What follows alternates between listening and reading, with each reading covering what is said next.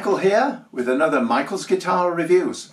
This one is a Reverend guitar and it's the Reverend Spacehawk. Very, very, very attractive guitar.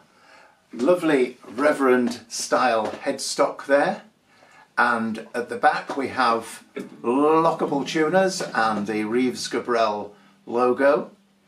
The neck itself is a medium C profile, very comfortable. It's a gloss finish and it's in line with the rest of the colouring on the body, which is a kind of a rather nice multifactorial purple colour. Very nice indeed. The frets on this one are noticeably a little more chunky than some frets on some guitar fingerboards, which allows you to be a little more accurate in terms of playing solos and so forth. A nice ebony fingerboard, and the dot markers are an aged looking ivory colour, which is very nice indeed. And there are some little black dot markers on the side of the neck as well. The neck is fixed to the body. The body itself is semi-hollow. It doesn't look it, there are no F-holes or anything to give that away, but the weight of the guitar is relatively light, which is nice. The other feature which is lovely about this guitar is the way it's been sculpted for the player's forearm, just there on the upper end of the guitar.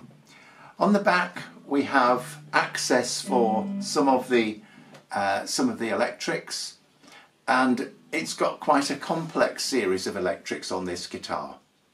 On the upper bout here we have the 3-position selector switch for the 2 pickups, so you get individual and blended. And on the lower bout just here we have something called a kill switch, which completely takes out, as the name suggests, takes out all the electrics and just stops everything. You'll notice that there are 3 controls here, rotary controls. This one's for volume, and then we've got 2 separate tone controls as well, which one of is a bass roll-off control. Twin humbucker type pickups, a bridge which is individually adjusted for height, and the bridge saddles are independent, so they can be moved backwards and forwards if you want to change the intonation. And you'll notice at the bottom there is a familiar Bigsby tremolo unit with the extra string attachment at the bottom, which makes it a little easier to get the strings in place. So an interesting guitar, a very attractive guitar indeed. Let's see what it sounds like.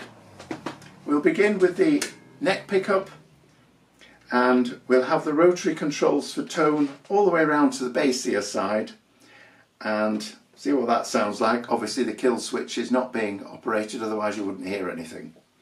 Here we go.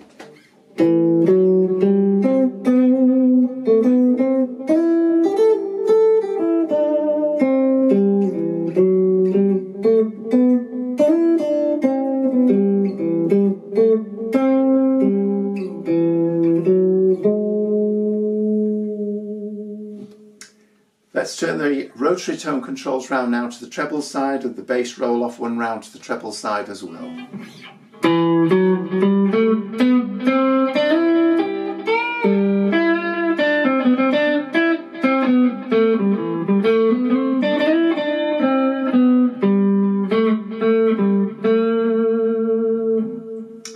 Now, selecting the bridge pickup, we've got both tone controls on the treble side.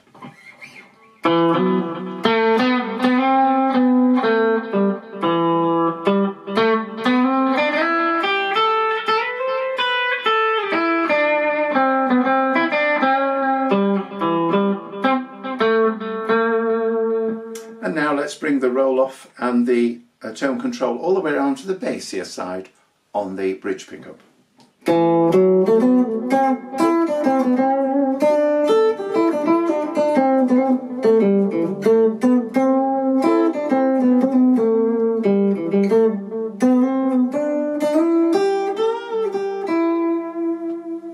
And blending the 2 pickups with the pickup selector switch in the central position.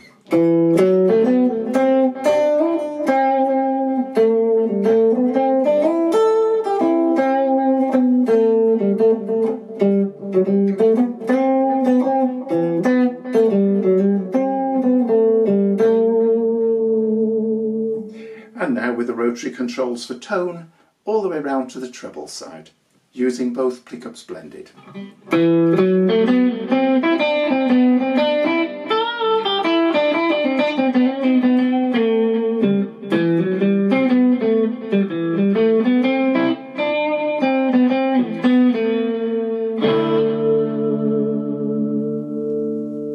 Lots of variety of tone there. So in summary, a very attractive guitar. You won't be able to ignore this one in a hurry.